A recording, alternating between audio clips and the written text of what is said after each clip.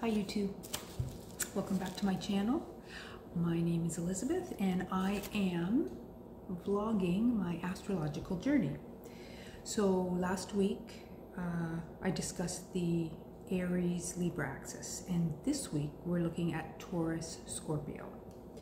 So again, I have my notes. I have a lot of notes. It's hard to minimize them sometimes, but I will do my best to keep it in bite-sized chunks. There is a lot. Taurus and Scorpio. So Aries and Libra are equal and opposite, whereas Taurus and Scorpio, 2nd and 8th house, they're similar but different. So when I talk about them today, I'll talk about the sun, the houses, the moon, the ascendant, and the midheaven. But there's more of a, what's the word I'm looking for? There's more of a overlapping because they're so similar. Like when I discuss them, it won't be so separate. So please bear with me. I will do my best to be as concise as possible. So Taurus and Scorpio are both fixed signs. Taurus is earth, Scorpio is water. They're both feminine. Taurus rules the 2nd house. Did I say that already? Sorry if I did. And Scorpio rules the 8th. Taurus is more sensual than dynamic. It can be slow and ponderous, but it's also resilient. It's determined. It's thorough. It takes time to build its energy, but once it does, there's no stopping it. It's full speed ahead. Scorpio's sun, similar but different, in that Scorpio is slow to anger, but it's slow to cool down. Both signs can epitomize determination, thoroughness, resilience, reliability, power. They're both fixed, so they're not very good at being adaptable on a moment's notice, but they are good at empowering situations. They're like the battery behind the dynamo. One thing about them both is if you've upset them, it won't take you long to find out, because they will fix you with that very penetrating stare. Taurus and Scorpio both have a lot to do with the physical. Taurus very much the sensual, and Scorpio the sexual. These are the archetypes that are presented for them. They both have a way of being in the background and just, you know, looking at you and just daring you, you know, to figure them out, you know. They're very good at putting out the right signals without actually speaking. Neither one of them are very good at taking the initiative, particularly Taurus. Taurus does have an affinity with the stomach. Good way to keep a Taurus happy, or you know when a Taurus is happy, is they've got a full stomach. Don't ask Taurus to do anything if they're hungry. They need to feel grounded and filled with substance, food of substance. Scorpio's area is also the stomach, but it goes a little deeper than that. Go down about 3/4 of an inch below the stomach and about 2 inches back, and that is where it's just above the genital area. It's where the gut instinct is, and that is a primal instinctual thing, and that is Scorpio. A wise, matured Scorpio knows that the power flows through them. They can express it, but they can't own it or control it. Okay, so that is a little bit about their sun signs. I will say that the whole nature around Scorpio and Taurus and Scorpio, sorry, at a lower level is around control, power and value. At a medium level, it is about what is true of their value and worth, of its value and worth. And at a higher level, it's finding value in oneself and becoming power-filled, not powerful. So that the energy flows through them and they become the conduit and help to be a catalyst for that. Otherwise, it spirals down, and with the energy spiraling down, it can be corrupt. Whereas when it spirals up, it is a catalyst for others. So they're both very powerful signs, as you can see. The second house, which is what Taurus rules, the second house in itself, this is a period of from 7 to 14 years. So from the first house of Aries, where we're born and we're reliant on, our parents to feed us, clothe us, change our diaper, all that stuff. We move into the second house, where from 7 to 14, where the child moves into the adolescent.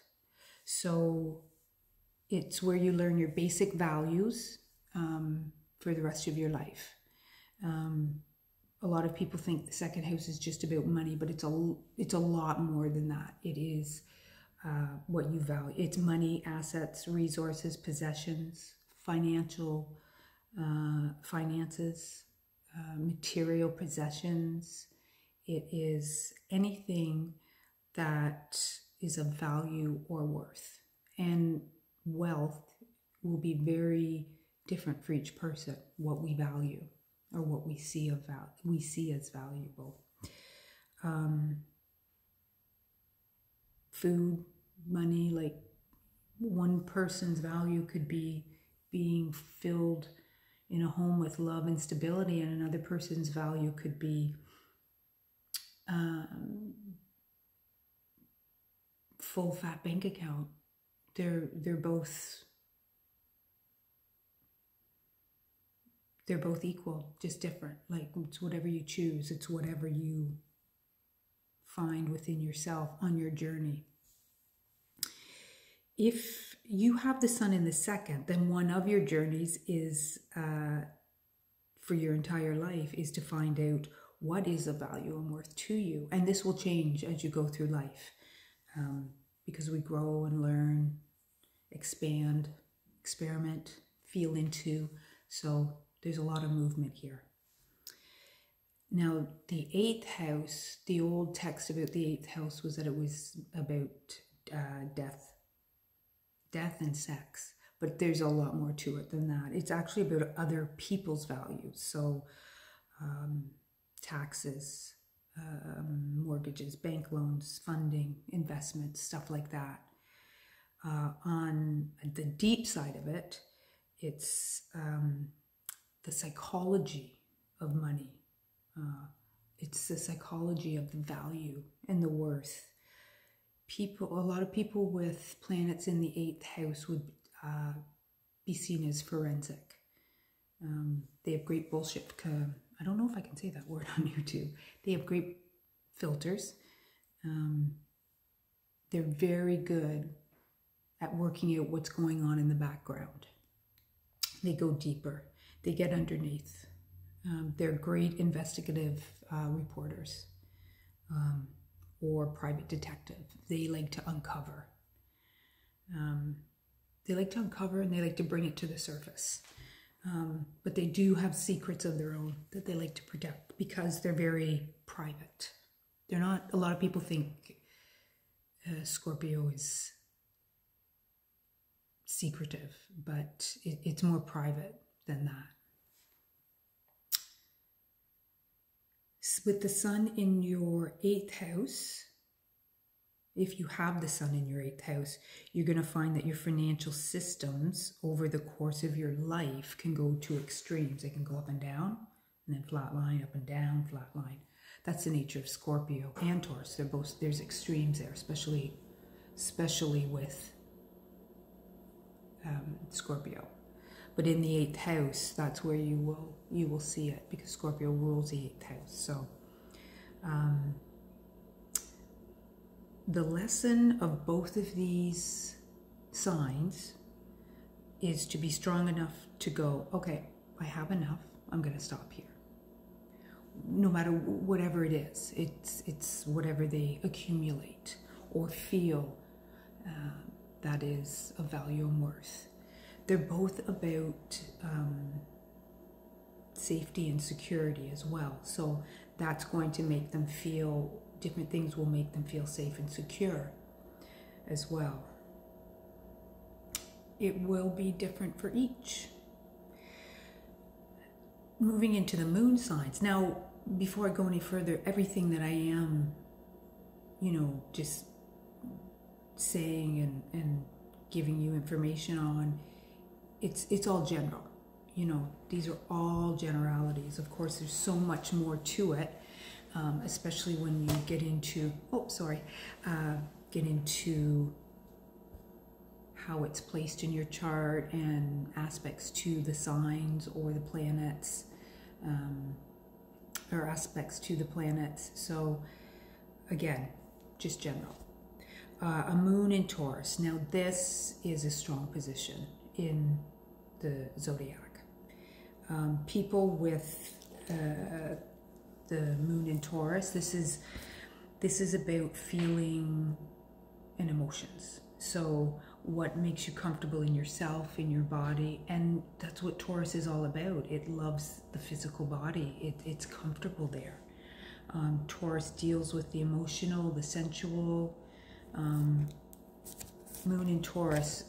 Moon in Taurus, you will rarely see somebody with financial issues. They go out of their way to make sure that they are financially secure and safe. And stable.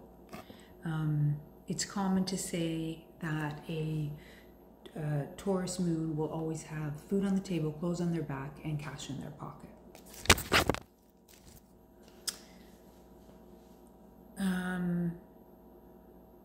They will always have everything they need, if not everything they want.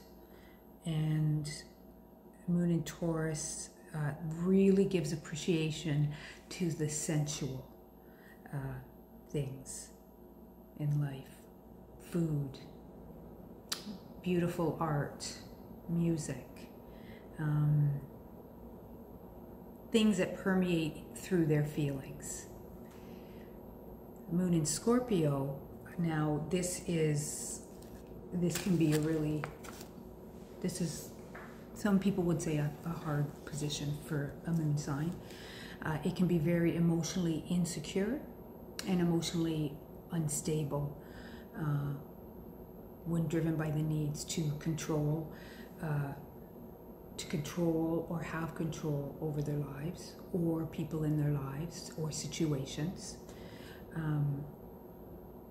They like to be the family matriarch or patriarch, not because they want to control everyone, but because if they think they have control over their environment, then they feel safe. They, that's the insecure side. That's the, I would say maybe undeveloped moon in Scorpio. On a neutral side, moon in Scorpio are really good at stepping back and observing. They watch, they develop their own opinion, and when they feel safe enough, they will voice, how they feel, what they think.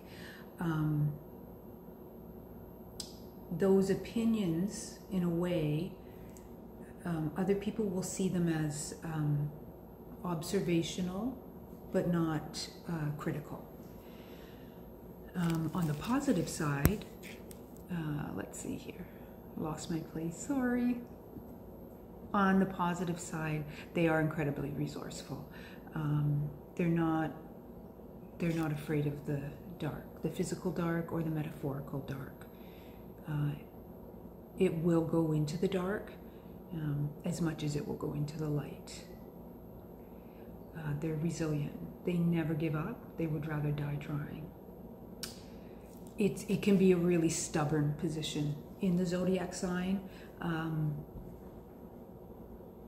Think of a child who has to sit down and eat their dinner. They don't like something on their plate. The parent says you're not leaving till that's cleared. They will starve. They will not eat it, and you'll end up giving up and walking away. They can really dig their heels in. Cross a Scorpio moon if at your own peril. That's not something you want to do.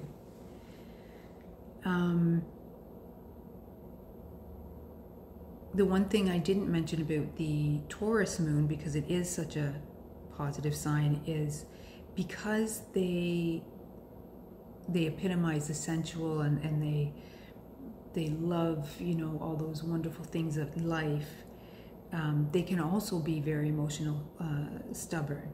And with that, with enjoying life, life is good, I'm just going to stay here, they can become complacent. And when you become complacent, then you can get in a rut. So this is one thing with the Taurus moon you can watch out for. If you know someone, or you have it, or you would probably already know that about yourself. So, let me have a drink here.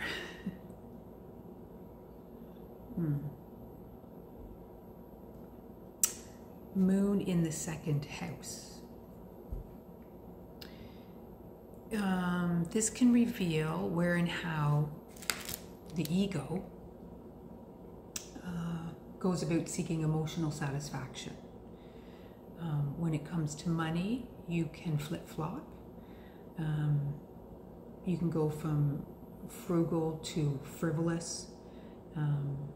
But there is always in the second house a need to make sure that your bills are paid in order to feel safe and secure. You might also hold on to people or possessions quite tightly as well for a need of safety and security. And vanity can be an issue sometimes with the moon in the second house. You can be looking for admiration. You can be looking for admiration and be dependent on others for positive feedback until you are able to develop your own sense of self-worth. The moon and the second are not the most emotionally responsive people. They do hold back. They wait before expressing themselves. They would probably want to get to know you first before they would let you know how they really feel. And they're also a great collector of things, a little bit of a pack rat. Belongings, material things, things around them can bring them a great feeling of security. The moon in the 8th house is, again, it is a difficult position, having the moon, especially for undeveloped. Having the moon in the 8th house, it's going to open you up at the emotional level. It is all types of different stimuli. People with the moon in the 8th, especially when they're emotionally immature, they think that they can have power over situations and sometimes people, and the opposite is also true, that they feel people try to have power over them or try to control them. They can be they can get really insecure and they can get really paranoid. They will put up shields and barriers to protect themselves from anyone getting too emotionally close to them. And as you can see, both of those are extremes. So that's why the moon in the 8th house can be seen as a very difficult position to have. At a neutral level,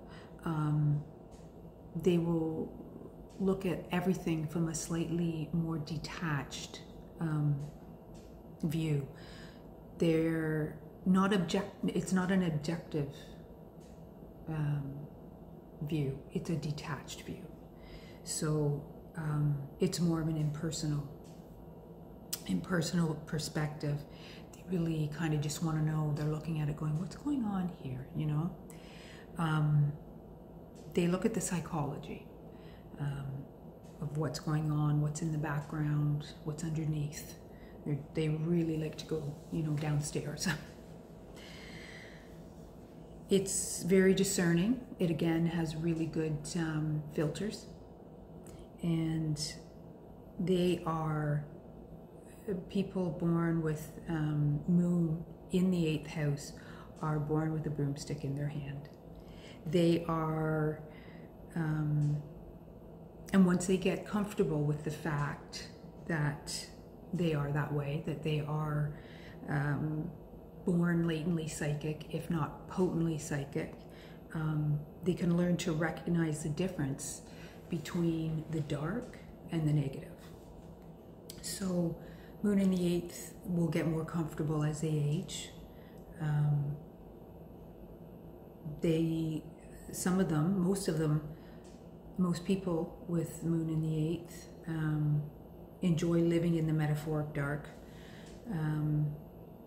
They'll be like the investigative type. They like to investigate their own physiological cave. They like to go inward and go down, like get into their soul, find out what's going on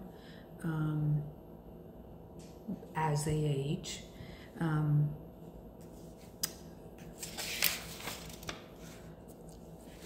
The more that they are able to go down inside themselves and look at themselves, the more they are able to help others do that. They are very good at investigating their own psychology, and therefore are really good at helping others once they have once they've been to hell and back. You know, they just that whole transformation. But I don't even know that transformation, people use that word with Scorpio or moon in the 8th house, the transformation, but to me, the experience of that, any kind of Scorpio thing, is more of it's a metamorphosis. It's even that, it's so much more than just a transformation. They can really deal with their demons, and they can look at it and then help other people to do the same and know that it's safe to do so, right? So they really can, as they age, inspire people to aspire. So you can see how the 2nd house and the 8th house are both very powerful positions, but in different ways. The 8th house is where you start to sort out your own psychology in life. The 8th house runs from the age of 49 to 56. So now that's a real general statement, but that's part of it.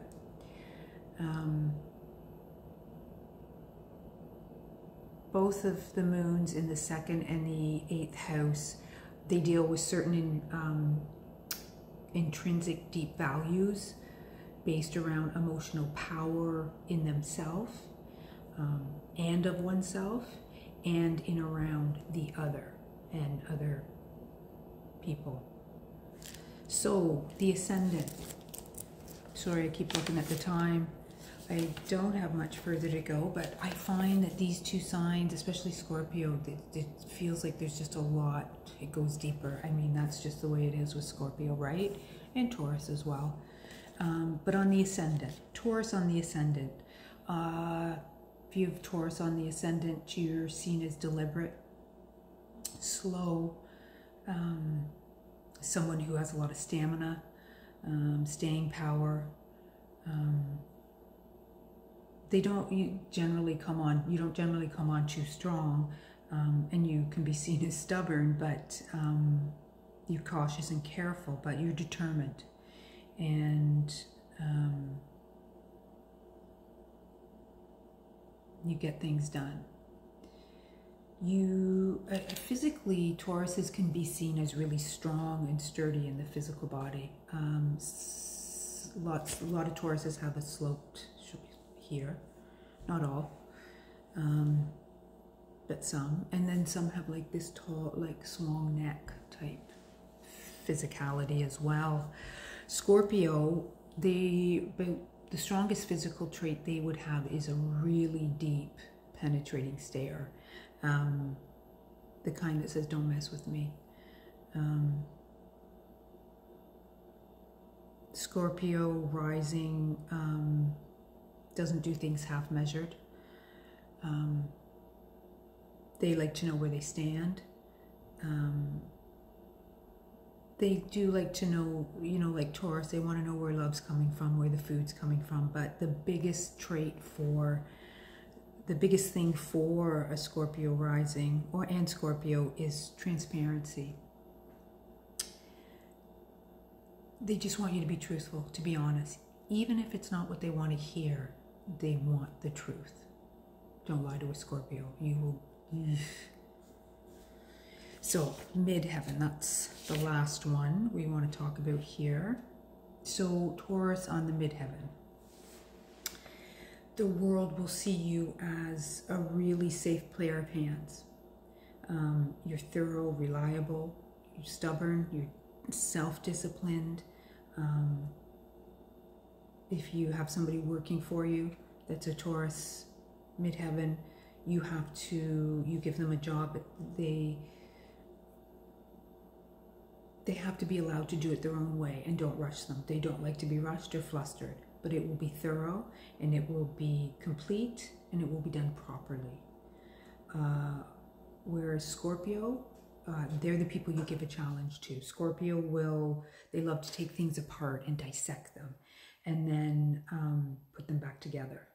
After each piece has been like cleansed and examined and purified, and then they're like, let's put it all back together. And when Scorpio midheavens, when they do this, that's when they really recognize that the whole is greater than the sum of its parts. Taurus, Scorpio matches Taurus for its thoroughness and its stubbornness.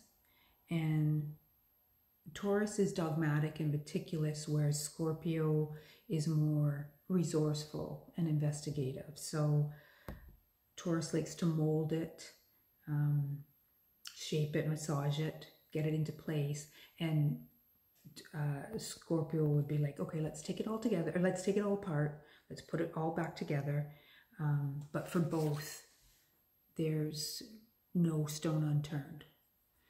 They do both like to work alone, however. That is one thing that they prefer. So 28 minutes. So I'm just going to finish up with a couple things. Final words. So like last week we talked about Aries, Libra, and that's the capacity for innovation, action, dynamism. It's projective, assertive, and dealing with relationships with self and other. Whereas with Taurus and Scorpio, it's less about the individuals and it's more about the value systems, about both personal and external. Because they're both fixed signs, it's a much stronger push. They have this much stronger push towards resilience, determination, and thoroughness. They are two very perseverant signs of the zodiac. And they can be really, really stubborn. But with both Taurus and Scorpio, you won't get results fast, but you will get proper, thorough results with them. And it's the real deal with them. They are both very reliable positions in the zodiac. People with a lot of planets in the 2nd and 8th house will pay attention to what is of value and worth. So to summarize them, I would say the whole nature around Taurus and Scorpio is about security and safety. Safety in oneself, safety in others, safety in terms of materials and resources, and safety in terms of feeling empowered. Empowered in oneself, strong enough in oneself that one does not need to control situations or people or external things. And in the 8th and 2nd, in the 2nd and 8th house, it's all about the way the systems and schedules that we all become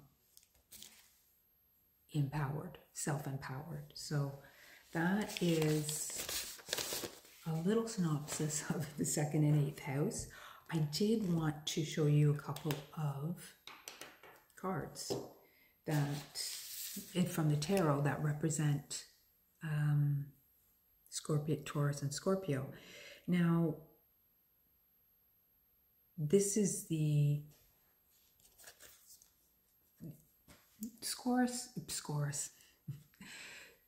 Scorpio is so good at transformation, metamorphosis. And when you bring it into the tarot, Scorpio represents the Death card.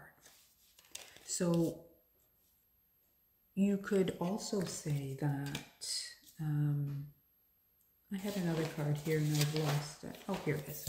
You could also say that like Pluto rules Scorpio, so I'll bring that in as well. But in the original tarot, the Death card looks like this. Very scary, right?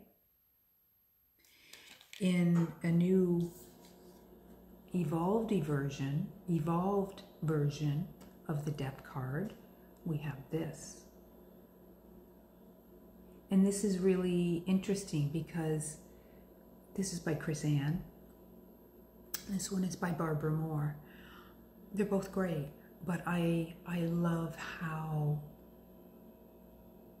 Chris Ann has brought forward the evolution of Scorpio. Really tapped into the essence of rebirth, and that we've come from a really dark time and into a lighter time where it feels brighter, where the light does shine in the dark, whereas this feels a little more grim. So the other part of Scorpio, being Pluto that rules it, would be the Tower in the tarot. Now the old Tower, the original, is this: death and destruction, tearing down so you can rebuild. And then this is Chris Ann's version of the Tower. What I love about these two, can you see that? The older version, both of these cards represent choice. How we deal with transformation or life. Pluto will come in and we have an option. Do we want to look at the dark and, embracing it and seeing what it can offer us as a beautiful magic tree falling in the forest, or do we want to view it as being thrown from the tower? So I really love this, and I feel when we own who and what we are, we just get brighter. And that's Scorpio. Scorpio's very good at owning as they age, owning who they are. And again, being really comfortable in both the dark and the light. So I just thought that is a great example of maybe viewing life, or how we've evolved and how we've grown consciously, or you know, collectively we're expanding and seeing things in brighter light. So a Taurus is the Empress in the tarot, and this is the Empress in Barbara Moore's. Whoops. And it's beautiful too. They're both bright, beautiful, each for their own reasons. This Empress is just sitting in her land, sitting in her home, appreciating, loving everything that she's birthed, probably birthing some more. She's got water around her, flowers, everything she needs. And this Empress has the birthing rate within her. It's this picture is beautiful. I love Chris Ann's tarot deck. It speaks volumes. So that is my share today. Leave your leave any questions if you have any in the comments or suggestions. I kind of rambled fast. I'm hoping that I will be able to slow it down and get it more concise as time goes by. But I guess, you know, I'm a work in progress. So next week, or the next video will be on the Gemini-Sagittarius axis. So I've just completed that one. So I'm going to be reviewing it again, getting ready to do another video. Again, completely different energy. And I'm loving it. I still, again, loving doing it. And I like doing the vlogging because it just re-emphasizes in my brain. There's so much more that you could share too. It's just so much. So anyways, thank you for being here. Thank you for your time. And I will see you on my next vlog.